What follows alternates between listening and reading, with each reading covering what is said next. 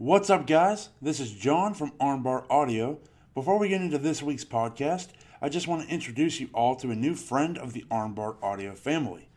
His name is Chuck Woolsey, and he's going to tell you a little bit about a brand new streaming service called Powerslam.tv. Are you tired of the same old pro wrestling? Then check out the amazing action on Powerslam.tv, the biggest indie pro wrestling channel in the world. Get over 3,000 hours of the best pro wrestling events from over 100 of the biggest names in the industry from over 15 countries around the globe. Get your free trial today at Powerslam.tv. Alright, so that's Powerslam.tv. This service has a lot of the promotions you've heard us talk about over the course of Armbar Audio. They've got AAW, they've got PCW Ultra, they've got Rev Pro, they've got Bar Wrestling. So, yeah, go check it out, guys. You go and sign up, you're going to get the 7-day free trial. But if you use our coupon code, Armbar Audio, that's going to be a 1-month free trial. 1 month of free, awesome indie wrestling content. So, go check it out. Powerslam.tv, coupon code Armbar Audio. Let's get to this week's podcast.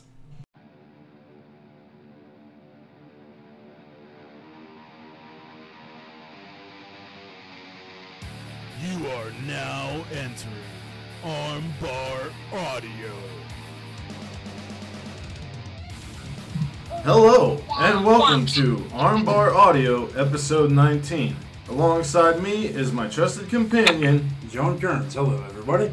Today is a monumentous episode as Ring of Honor star, the hired gun, the mercenary, the notorious Shane Taylor is here. Shane, how are you? I'm doing great, boys. Thank you for having me on. Oh, man, thank you so much for coming on and remembering our little meal a long time ago. This has been John and I have been looking forward to this since we started talking. So I got some questions that a little far back, when you were living in Pittsburgh, what were your favorite hangouts or eateries or anything like that? Oh, I mean, for me, man, for people that know me, man, I'm very much like an inside my house type person. Like I didn't really go out all that much.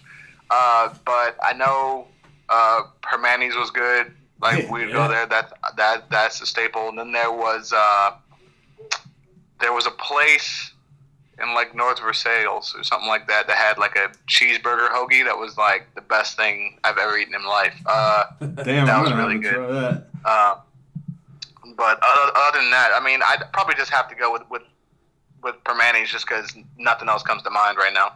Right. Oh, definitely. For the listeners, the reason why we're asking these specific questions at this time is because our podcast is based in Pittsburgh.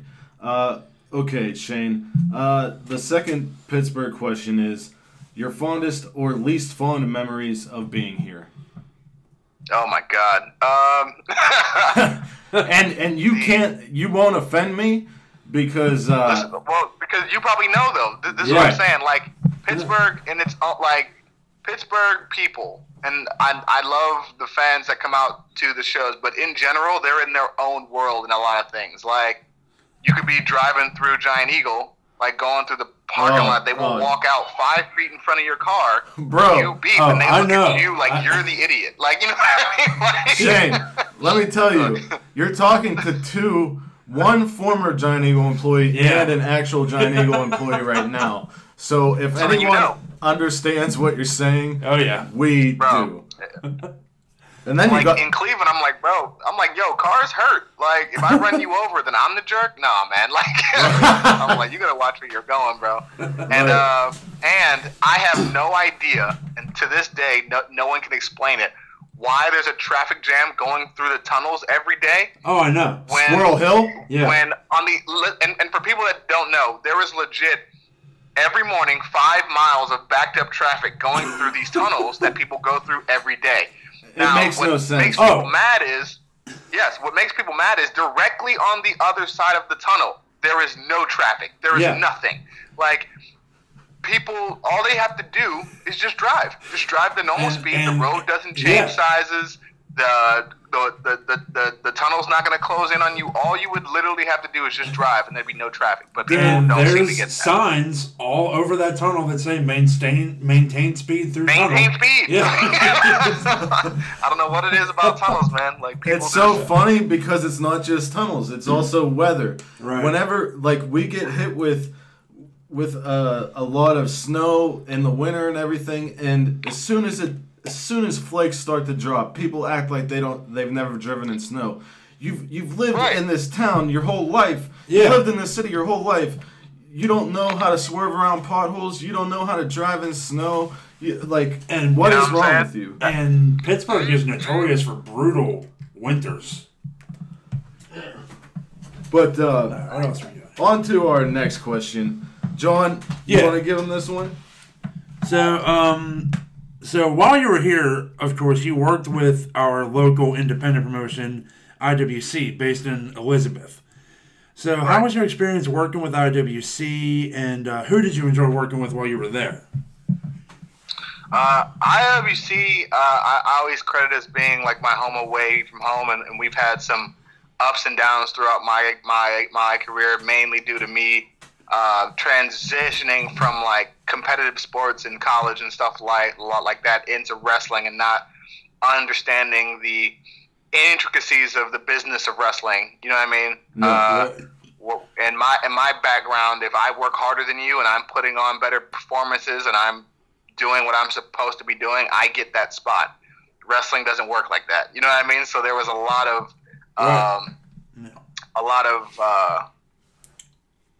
learning to play that game when I first got there.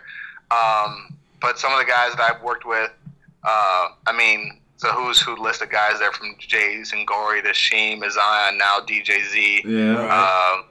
You got Jack Pollock, who's tearing it up there now. He's doing very, very well. Wardlow is doing very well. You look at the guys that they've had.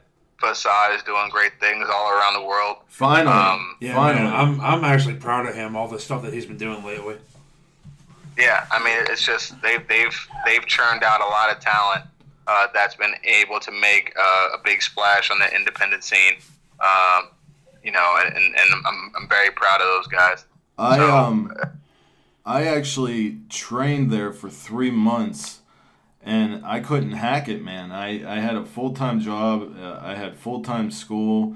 And I realized that I loved the business, but that aspect was just not for me. And the guys you're naming, like Shima Zion, he was still there. Facade and Gory were still there. McChesney was still there. I can't leave out John McChesney. He has been the face of IWC when everybody was leaving, when everybody was there. He was the man. You know what I mean? So he still is. Logan Shulo. Logan Shulo. Yep. And I remember being in the YMCA in Northside around this time, and Jack Pollock was working there. And he had a Bret Hart shirt on, and we started talking, and he was like, I'm saving up money to go to Lance Storm's school. And I was like, that's awesome. And now to see what he's doing and everything, that's wild. And that goes back to when I saw you for the first time in Butler, PA. And to see you now, I know in the DMs I've told you, your weight loss is astounding, man. Like, I remember sitting at that table and you were just all ears listening to the other guys as much as possible. And where did you find the motivation, and how long was the process for you to slim down to what you are now? It was about 13 weeks. And it was really just a challenge to myself. I'd been on that path since having my daughter anyway. Right. Just because, you know what I mean? Like, I didn't have any health problems.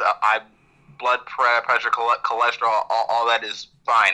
In fact, a lot of my boys that are in way better shape than I am have higher blood pressure and things of that sort, and they get mad because they're like, how the hell? You know what I mean? I was like, yeah, this is what it is. But really just, especially in today's wrestling scene, I feel like bigger guys don't get as much attention because everybody's worried about, you know, what the high flyers are doing. You know what I mean? And that seems to be the 3-pointer of wrestling right now, is who can do the dives and the flips and all of that stuff. And it's exciting stuff, so I'm not knocking guys that do that. But for a lot of companies, if you work a more methodical style or an old school style, people tend to overlook you. So I knew what my cap was going to be if I had just stayed that size. But I'm a guy that likes to pride myself on being able to do a little bit of everything, you know? So right. Yeah. I wanted to test myself to see if I can do it and see what doors I could open, being a little smaller. I mean, I'm still 315, you know what I mean? So I'm not a small right. guy. Right. But just seeing what happens if I didn't stay pigeonholed in that, you know, in that role. Right. That's kind of funny where you were going with that, because I have a list of questions that we brainstormed, and I'm just going to go into this question. How do you feel about big men in the business doing high-risk offense? Because you just said a lot of companies right now are focusing on the more acrobatic type wrestlers, and John and I and another friend were having a discussion about big men leaving their feet, and specifically like when WWE stars like Braun Strowman does a splash, or Lars Sullivan does a diving headbutt. Diving headbutt. And I said, if you're a big man, it doesn't make sense for you to leave your feet unless there's more than one opponent, or the opponent is as big or bigger than you. And like you said, you were going into, you know, you kind of have to have a hybrid now and everything. And if you do an old school type thing, not a lot of promoters want that because that's not the in thing right now. So how do you feel about big guys doing high risk maneuvers and such? I think everything has a place. It's just a matter of when and where. For the longest time, I was trying to get my boy Key Lee to stop doing that meteor dive that he does, the tope he does. Yeah. But to his credit, he was just like, man, I'm going to do it because it gets the people on their feet every single time. And I couldn't argue with the guy. You know what I mean? I was like, you're right. I think long term, it's a lot more damage and wear and tear on bigger bodies than it is on smaller ones. We see that in the NBA too. You have your traditional centers and big power forwards are now playing less and less because of the speed of the game. Yeah. You know what I mean? So you lose certain aspects, but even in the NHL, you know what I mean? Like just as the game is so fast, guys are just not, you know, they're not built to be able to do it like that. You know what I mean? Less goons and more finesse players. And yeah. Which is fine. Games change and games evolve. It is what it is. But there's just, to me, it's just I think there's something special about those guys when you had your Vaders, when you had, you know what I mean? And like they went and they did their thing too, and they left their feet. When you look at your Stan Hansens and your Undertakers, on time and place, there's something for everybody. But I've always said, if you got a guy my size doing, you know, a springboard arm drag, you know what I mean, or a hurricane run, right. like, why are we doing this? Like, everybody else might as well go home. There's nothing we're doing. You know what I mean? Like, there's no way to build off of that. So, so that's always been my thing. But to each their own. You know what I mean? If that's what gets eyes on you, then do your thing. Just be safe. I was while you were talking there, it reminded me of the recent passing of Dynamite Kid and what happened to him in his life, and how people were comparing Will Ospreay to him. And on Twitter, I said, "How do you feel being compared?" And he actually responded, and he said, "Humbled." And I wondered what that meant. Like, was he happy that people think he's like that? Or is he wondering if he should stop doing that? And, you suggesting to your friend to stop doing the tope move, it's like, in my mind, it just triggered all of that stuff about Dynamite and Will Ospreay. And it's... With Ospreay, that being said, I know he is a guy with a style that people think is reckless, but his style suits him, because if you know Will, that's the kind of guy he is. He is a very, do what he wants to do type of guy, and to his credit, that's made him a lot of money. So I personally think when he says that he's humbled, when you look at the legacy and impact that Dynamite Kid had, to be mentioned in the same sentence as that guy, to have someone compare you to him is a humbling thing. You know what I mean? Right. It's very much an honor to have someone consider you as impactful, or as, or that next guy to lead your country, to lead your generation, to lead British wrestling in any sort of direction. You know what I mean? So that's what I think he meant by that. It's a respect thing. It's an honor thing. And I mean, he is the guy that's leading the charge right now for British wrestling. So that's probably a very true statement. Speaking of British wrestling, you just came back from a tour of the UK. We saw some of your recent stuff with Rev Pro. You had a match against the Great O'Karn on the big Pac is Back Guildhall special.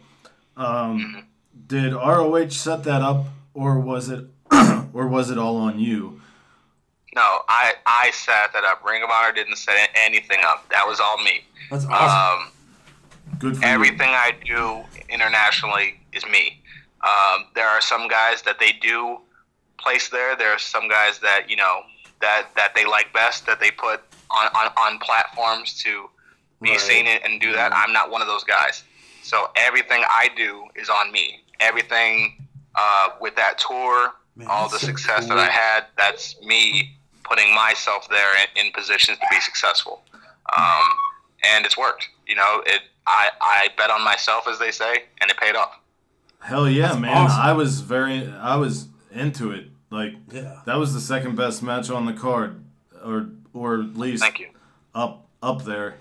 Of course I was looking for Pac, because whatever. Of course. Did they invite you back? Yeah. 2019 is going to be a very good year for me internationally. I plan on going back to Rev Pro, going back to IPW, going back to Southside. I'm in talks right now to go to Italy and to France next year. Oh wow! Oh man, I'm so proud of you. That's so awesome. Yeah, it's gonna be it's gonna be a really fun time next year. Dude, that's so cool. Sweet. So why did you move to Houston?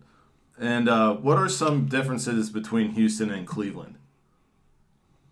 I moved to Houston because when I was up there wrestling the late part of 2012, 2013, 2014, I feel like I had peaked. I had felt like at that moment I was one of the best guys in the area. Whether other people agree or not is up to them, but I didn't feel like I was going to be in the ring or be given the opportunity to get in the ring with someone who was much better than me. You know what I mean? Yeah. And in order to grow, in order to be better in this sport, you have to be in there with people better than you. You have to learn. You have to grow. You have to sharpen your skills. Iron sharpens iron. And I was in there with guys that I knew were good and guys that that I think of as family, I just didn't think I was going to be in there with guys that were going to make me better than I already was. So I came down to Houston under the advice of Ray Rowe to work with guys that I thought were better than me. Get on different platforms, sort of do a restart. And it was the best decision of my career. Moving down here led me to tagging with Keith, being with Ray again, meeting Jax Dane and James Beard and Luke Hawks, and going to Wildcat, making history for that company, which ultimately led to the Ring of Honor stuff. And now here we are, fast forward 4 years. And this kid from Cleveland that was supposed to be a statistic, is traveling the world, getting ready to, doing what he loves doing. So, it was the best move I ever made. That's awesome, dude. All right, so that's so cool. You mentioned Jax Dane. He's in the tag team with Crimson now, right? It's War Kings. Yeah, War Kings. Yeah, I saw that on WrestleCade, and they came out with Hawk. I thought it was awesome. He kind of reminded me a lot of Ray Animal. Rowe. Animal, but yeah. Animal, my bad. It's all good. So you mentioned working for Wildcat, leading to Ring of Honor. How'd you get your foot in the door with ROH? Well, Ray Rowe, and for most of my career, any answer to any opportunity that's come up or how things started ultimately always comes back to Ray Rowe. The guy is, my career would be much different if he wasn't in it and he wasn't a part of it. He would go so far as like they would have flights for him, like say from Houston and Nashville, and he would turn down flights to drive with me to go to the shows. You see what I'm saying? Like that's the kind of guy he is. You know what I mean? It's just so he could go, I could show face, and he could say, hey, this is my guy Shane. If there's any opportunities to do anything, can we maybe give him a chance to show what he can do? Like you know what I mean? Like, so like a mentor or big brother. Yeah, I mean he is. He is legitimately my big brother. Blood couldn't make us any closer. And he's the man. But yeah, like we've done that Houston to Nashville drive numerous times. Houston to Atlanta, Houston. You know what I mean? Like wherever we had to go, that schedule permitting, he would just jump in the car with me, and we would just and we'd go. All right, so looking at where Ray Rowe is right now, could we possibly see Shane Taylor in NXT? Anything is possible. You can't say you can't say no to anything in this line of work. The goals that we had are very much mirror images of each other. Both of us wanted to were fans of Ring of Honor, and we wanted to be there and be champions there. With the legacy and the history that they have, to add our names to that book is something that we were both very excited about doing. Both of us wanted to go to Japan, and to see not only him make a legacy in ROH, but make a legacy in New Japan, and now be where he is and be in line to be a big star where he's at now is absolutely incredible. There's still some more goals that I want to check off my list before I do that. So we'll see what happens this year. You can't ever say no to anything. Yep, never say never, right? Speaking of Japan, have you ever been there? Because I know that you have wrestled Minoru Suzuki and Hiroki Goto through Ring of Honor's Global Wars, but have you ever been there? I have never been there. I've wrestled Yano, I've wrestled Evil, I've been in the ring with Killer Elite Squad, Minoru Suzuki, I've been in the ring with Goto, I've been in the ring with G.O.D. I've been in the ring with a lot of New Japan guys, a lot of New Japan talent. Sweet. I was listening to a recent interview with you, I think with our friend Wilford Watches, and he was talking about the Cutthroat era BCOGs recruiting, and I just wanted to say that his sentiment with you being involved in that would makes so much sense, because your character in ring and your persona would fit so well in there. And the best part about that is, for those that really know me, it's not a character. It's just me. You know what I mean? Like, that's, like once all the lights go out, and like once it's time to really get down to business, and I've been like that my whole life. It's, you know, it's I'm loyal to those who are loyal to me. You know, and that's who I look after. Anybody else really doesn't matter when it comes down to the important things. You know, so. What they've been doing is incredible. I feel like it's breathed new life into the group, and it's brought a much needed sort of badassery back to the group. You know what I mean? Yeah. Yeah. And so I'm anxious to see what they do. You know, it's a fun time. Nice. All right, we were talking a little bit about Ring of Honor. I guess at least in the United States, do you feel that Ring of Honor is the second biggest dog in the fight, second to WWE? Or do you feel that with the recent success that we've seen from Impact, that they have reclaimed the number 2 spot? I think ROH is still number 2. I think with the business relationships that we have and the things that we're doing, the growth that we have, I think that we're still leading that charge.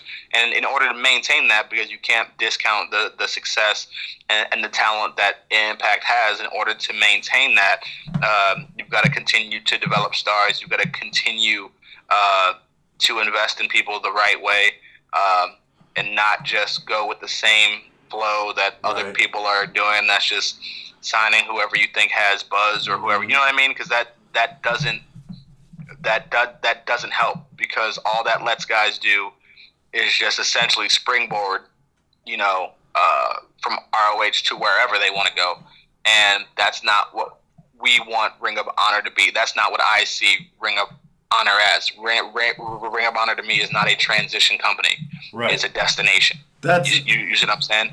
And that's and that's what I want people to understand. That's what I really want to get across to people, you know, when they see me, is this is not a guy that's just biding his time until I go elsewhere. I am in Ring of Honor because I think Ring of Honor is the place to be. Yes. And that's just how I see it. I definitely agree with you. Yeah. Even though perception is reality, and I feel like in the past few years, a lot of, I would say, Evolve and Ring of Honor have been seemingly kind of feeder systems to what Triple H is doing with NXT. But then you have guys like Jay Lethal and the Briscoes and Christopher Daniels and yourself who have stayed there and are trying to facilitate that ideal. Yeah. And I love that. In an interview with Alicia Attal, you said you'd love to face Jay Lethal. Who outside of Ring of Honor would you like to make an example of?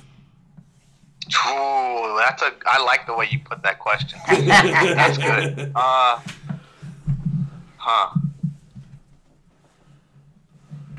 You know, where I come from,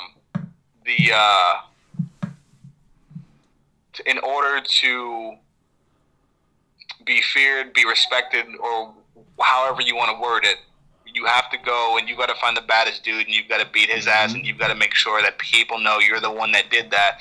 So you earn that rep. You know what I mean? It's not the smartest way to live. I understand. It's the yard. Exactly. And people that don't know that environment or haven't had to live in that environment don't understand it and wouldn't survive it.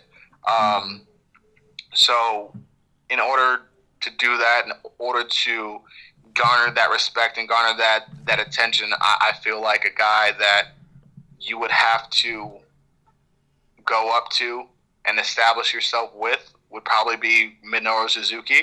Oh yeah. So I mean, one-on-one, I would love that chance. When you look at the things that he's done, I have nothing but respect for him. He's a legend. You know, he's incredible.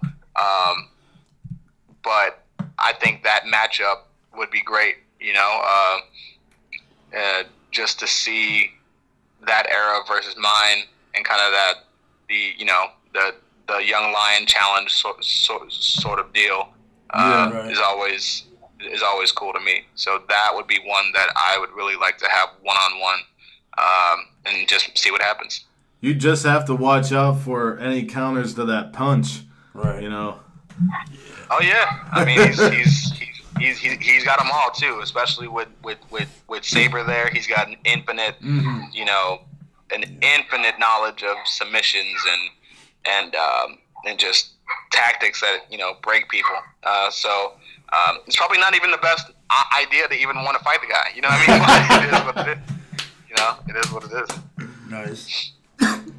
So, you said you'd want to face Jay Lethal. If you were to become Ring of Honor World Champion, which should happen eventually, who would you choose as your first person to defend it against?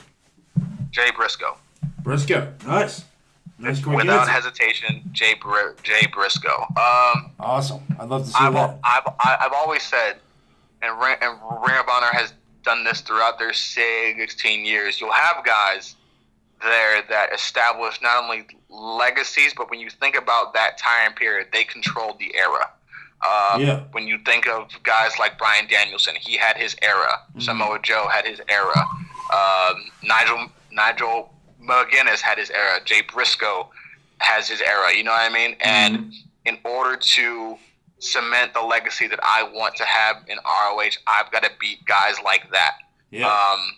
I've got to be able to not only beat guys that people think I can beat, but beat guys that they think I can't beat. You know what I mean? And he is numero uno on that list. Personality-wise, we match up just about the same. It's like fighting a mirror image of myself. The guy's tough. He's gritty. He's willing to lay his body on the line if it means do more damage to his opponent.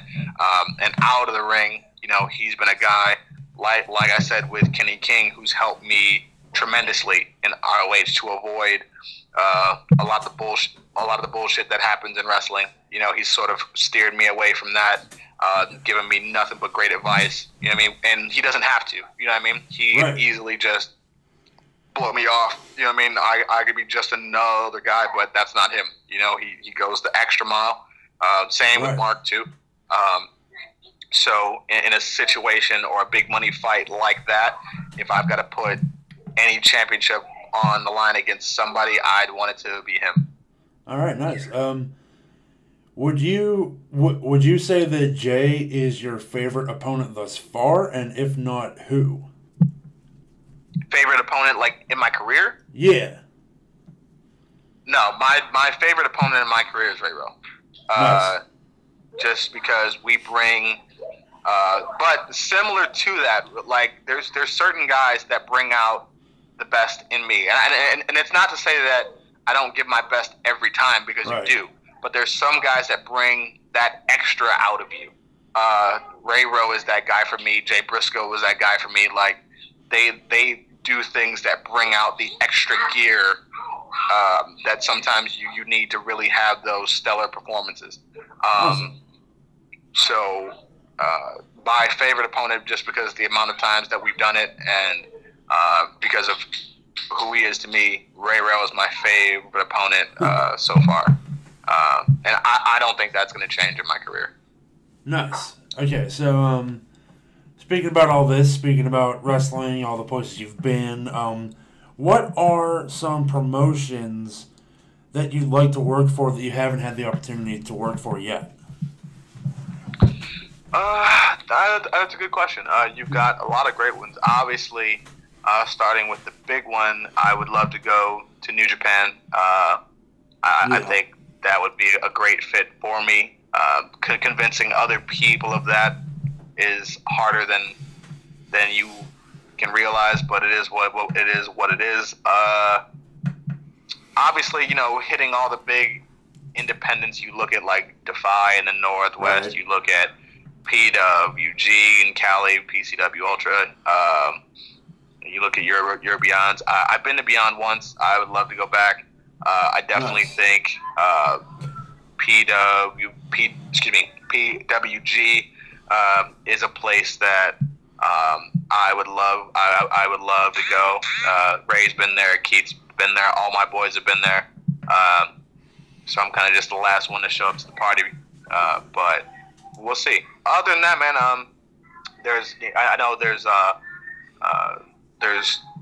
a big scene in Australia right now. So I would love to go down there. And again, just progress.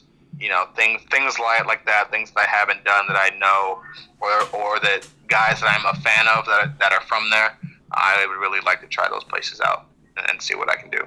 From what you just said, thinking of Beyond Wrestling, you against Chris Dickinson or Jaka is like a dream for me. That'd be awesome. Also, like you said, progress. I could easily see a nice match with Rampage. I think he's still there, unless he went to one of the other British promotions. Maybe. And my thought was Walter. You know what I mean? Yeah, dude. Oh. There's guys. You know what I mean? Like there's certain guys that you see, and you go, all right, yeah, I want to fight that guy. Right, you know what I mean? So, if he's the baddest guy there and he's the champion, then that's who my target is. So he's a very funny case because everyone's saying that he's signed, but when I heard interviews, he sounded like a Will Ospreay, where he didn't really want the kind of schedule and everything. So I have a feeling he's going to be NXT UK guy who's still going to be able to work other promotions. So hopefully we get to see a Walter versus Shane Taylor match. Getting off of that subject into a more lighter note, also in the interview I watched with Alicia and yourself, you mentioned DMX as the artist you go to for when you train or get ready for a match. Who are some other musical artists you listen to while doing other things, like when you're on the road with Ray Rowe or anyone else, or when you're chilling out playing video games? Or there's a lot that I go through. I will listen because I'm a fan of the skill.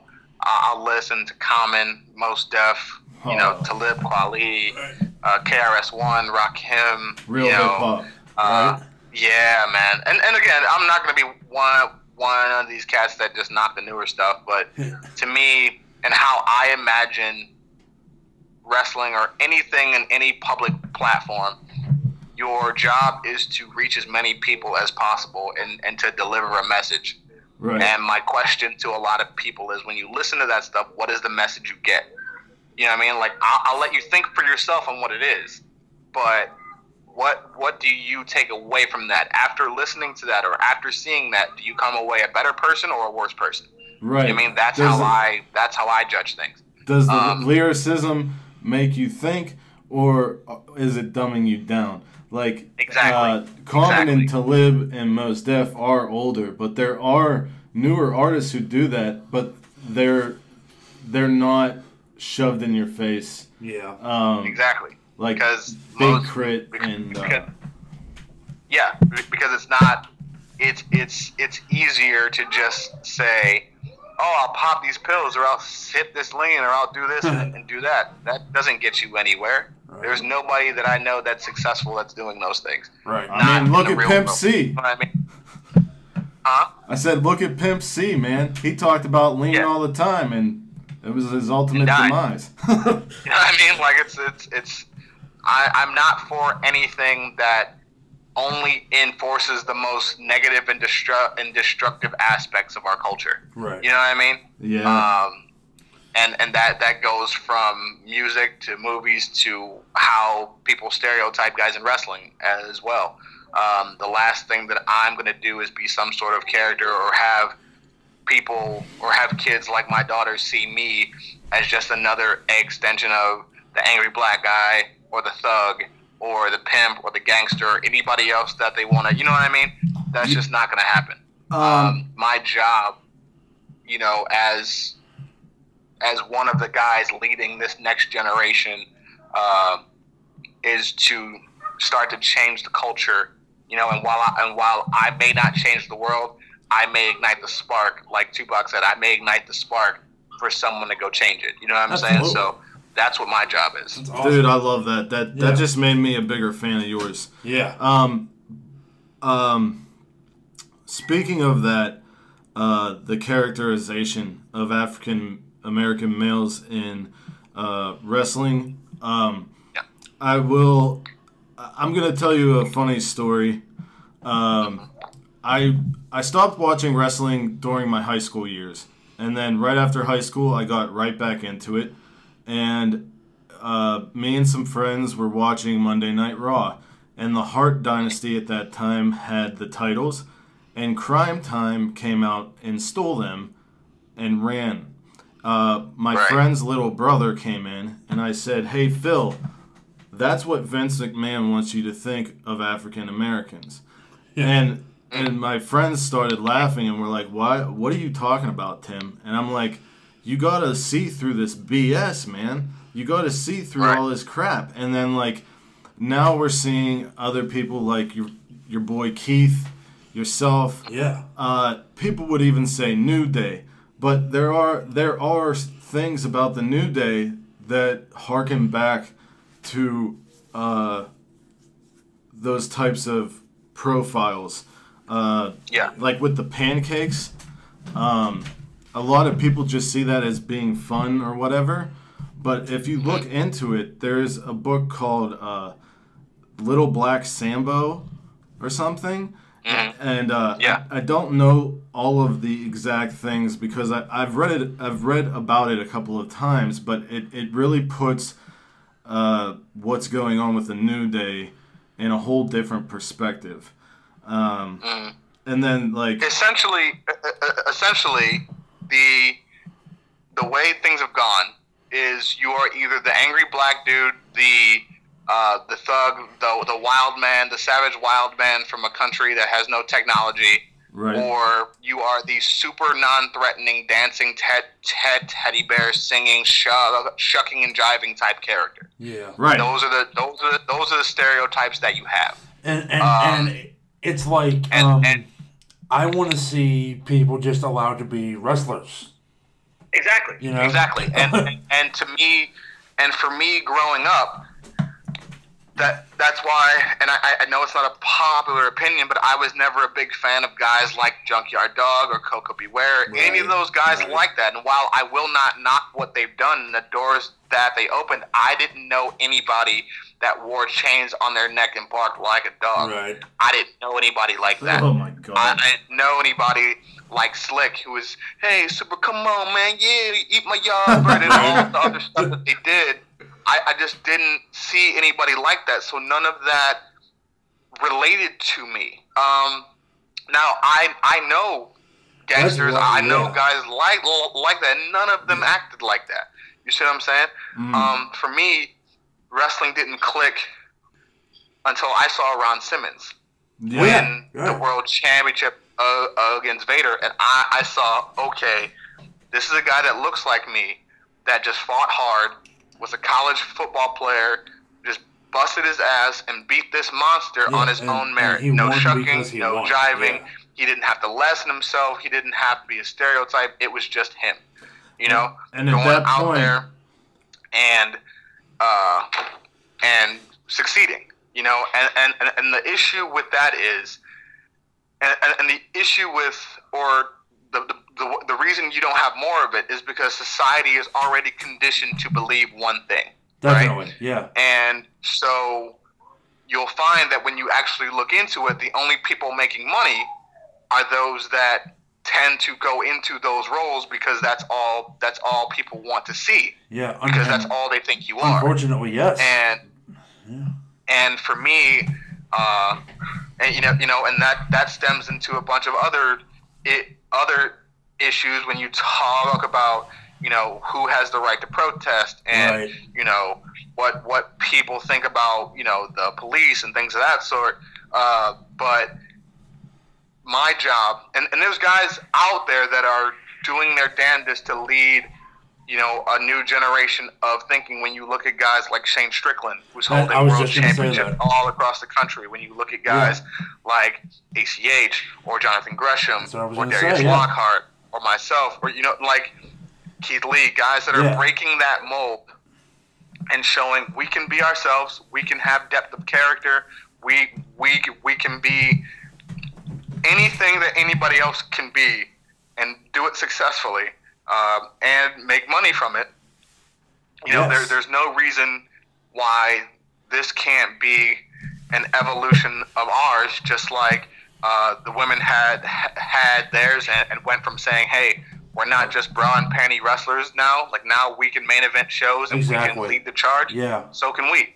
You know what I mean? We don't have to be thugs and we don't have to be gangsters and we don't have to play into the street roles or make jail sound like it's a fun place to be or anything else like that, because we can. Yeah, that's exactly what I was going to say. That's why I love seeing guys. We can move forward and evolve as well.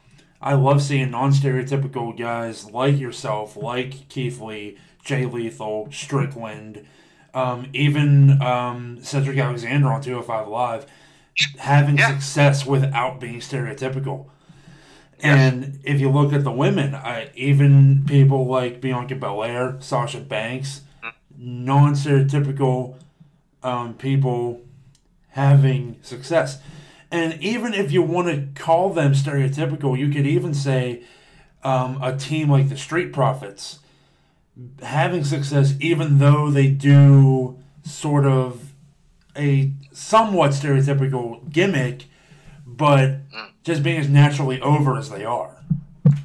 Right. I mean, and there's a very fine line. Or a guy like Velveteen Dream is also. Between what the line is and you know what I mean, like there's and to each their own. You know what I mean? Right. I'm never gonna knock anybody for doing what they have to do to feed their family. Yeah. I understand. But it goes back to just like the music. Everything has to have a message. Yeah. And the message that you're sending is what? You know what I mean? So for me, and when you look at the history of wrestling companies in general, not just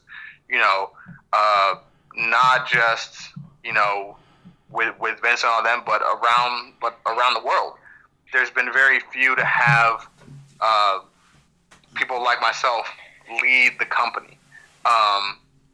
And I mean, Ring of Honor's only had one in 16 years, and that's Jay Lethal. Yeah. You know what I mean? Yeah. And when you look even further, the only two guys like myself to even hold singles championships in 16 years has been Jay Lethal and Kenny King. Yeah.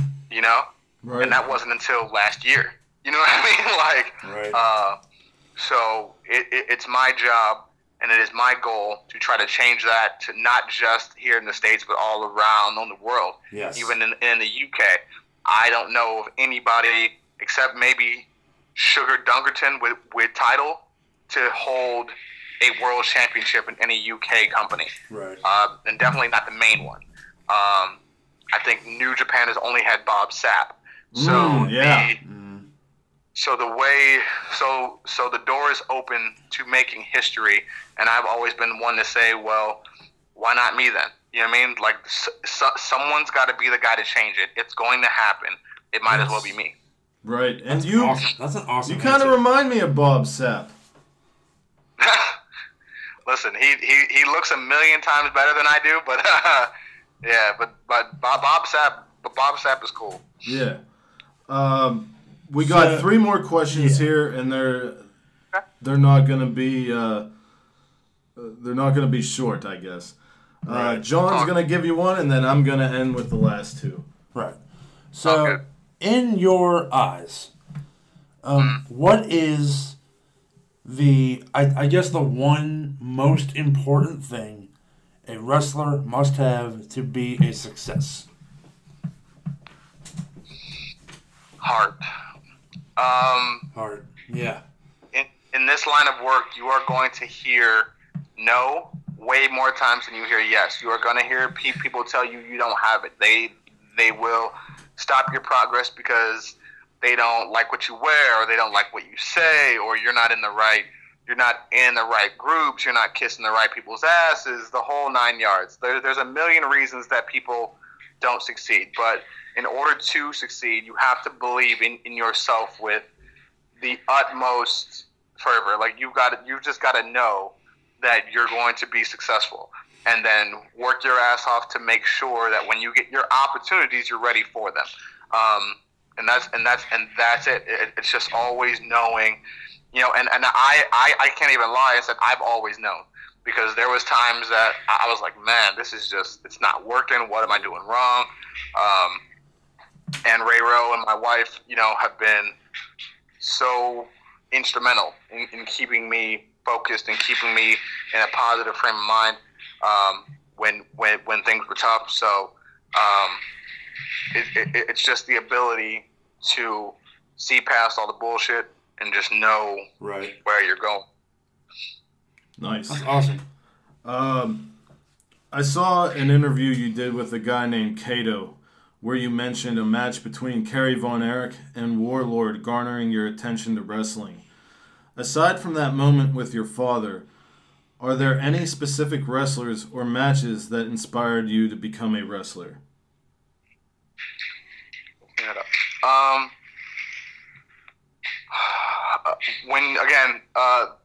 The one with Kerry Von Erich and Ron Simmons, just the way the fans reacted to the match caught my attention. But what really made me want to be a wrestler is that moment with Ron Simmons beating Vader. Like, I thought to myself, man, I want to be able to do that. To have so many people of every background, of every ethnicity, of every socio-economic status, all standing there cheering, all kids of all backgrounds, tears in their eyes. You know what I mean? Yeah. To be able to celebrate that moment, to be someone that can unify people, and make a difference at the same time. That's what I saw. That's what I was like, okay, that's the guy that I need to be like. That's what I need to emulate. That's the bar that I have to reach. So that's what I'm trying to do. Yeah, it's like when Bill Goldberg made his big comeback to WWE. He said the thing he missed most was being a superhero for kids. Mm-hmm. Yeah. You've mentioned Ron Simmons a lot, and I know that in WCW he was looked at like that. When he came into WWE, they did a lot of twerks, and then finally they let him just be himself. How do you view Mark Henry? Because I kind of think that Mark Henry, despite the sexual chocolate part, the beginning of his career and the end of his career was, I feel, much just him than. But the Attitude Era was just insane altogether. Yeah. Like everybody praises it so much because it drew a lot, but when you go back and watch the actual Raws and stuff, crazy, bro. Yeah. It's just ridiculous, man. Like, I couldn't sit through I just watched a promo with the Nation, and DX, and they were talking about the Heart Foundation wearing hoods and saying the N-word and all kind of ridiculous stuff, and I was like, wow. Yeah. Right. It was all across the board. I mean, if it wasn't for Austin and The Rock, no one would care about the Attitude Era. I think, or DX, but all the mid card and low card, all of it was just insane. But Shane, we've had you here for a while. Here's our last question for you. who, in your opinion, is the Mount Rushmore of wrestlers? Like your Mount Rushmore, and why? Oh wow. Yeah. Okay. That's a tough question because so many great guys embody so many different things. Right. I think when you have something like that, I think you would have to put The Rock in there, obviously, for just total overall crossover success, worldwide draw, and appeal to be able to do in-ring stuff, out-of-ring stuff, movies, TV, HBO, hosting shows, doing whatever he wants to do. The guy has legitimately done everything there is to do. Right. So I think he is the pinnacle of what we strive to be, as far as, the ability to earn money and be impactful on society. I can see that. Yeah. When you have, if there was another one, man, I think Ric Flair, just as far as the legacy and the technician he was, the ability to create stars anywhere he went, to create long-lasting memories and feuds, and to make yourself immortal in this sport is something that he did better than anybody. There's hardly anybody that I talk to that doesn't know or hasn't heard the name Ric Flair. Oh, definitely. So people as far as never creating heard a of legacy wrestling and being remembered, that's one thing. Like he would be out there for that. The Undertaker would be up there. As far as what he's done in his career, and not only that, but the leader he was in and out of the ring, the respect that he's garnered throughout his career. There's nobody that you see in any interview that ever has a negative thing to say about the guy. You know what I mean? Yeah, so, definitely.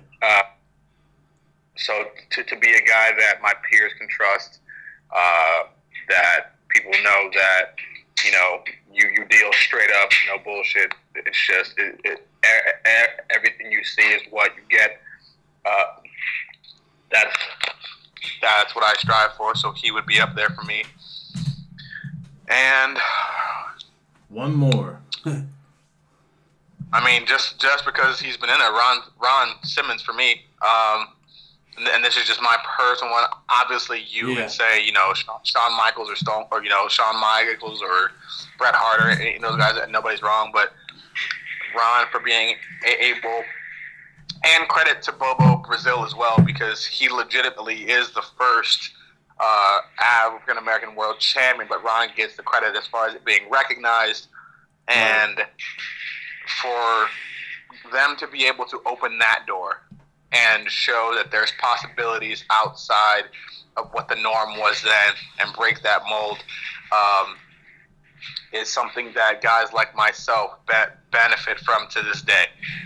The ability to show that, when given the opportunity, we can be just as big as stars and draw just as much money as anybody else. Because of guys like him, I have the opportunity now to be able to take care of my family. And he's always going to hold a place in history for me. Very nice. Well, I think that's a damn good answer. Yeah, all of those made a lot of sense, especially coming from you. And Shane, it has been a pleasure for John and I to have you on the show. Thank you so much for responding back to us. Of course, man. Anytime. Is there anything you would like to say before you leave, or plug, or anything like that? If anybody is so inclined, please, at Shane216 Taylor on Twitter and Instagram, go ahead and give me a follow there. If you happen to be in the merch buying mood, ProWrestlingTees.com/Shane Taylor, all lowercase. A lot of great shirt designs up there. We'll link that in the description. They make great Christmas gifts. They make great Christmas gifts. So go ahead and check those out. And I just want to say thank you guys, man. Much appreciated. Any upcoming events for you? Yeah, I will be in Philly, December 15th, for the Final Battle TV taping. I'm not on the pay-per-view, as people already know. But I will be at TV in Philly. People are definitely going to want to watch what I do when I show up. So keep an eye out. Keep an eye out for that. All right, man. Well, thank you so much, and it's just been a major pleasure on both our ends. Yeah. Yeah. So, John, any last words for him? No, I'm fine. All right. That was good stuff. Well, thank you for your time, Shane, and we will be sure to follow your career. Thank you, boys. Have a good one, yeah? You as well. So, with that, we had our interview. It went great, John. Yeah. I'd say. Next week, we will be covering ROH Final Battle with Omega Luke of the Omega Luke Wrestling Podcast and our good friend, our man in the field, Anthony Abini, who will be in attendance. We will also be covering Progress Chapter 81, Pour Some Progress on Me. It's another can't miss episode. Wherever you are in the world, whether it is morning, noon, or night, peace and love to all of you, and have a great one.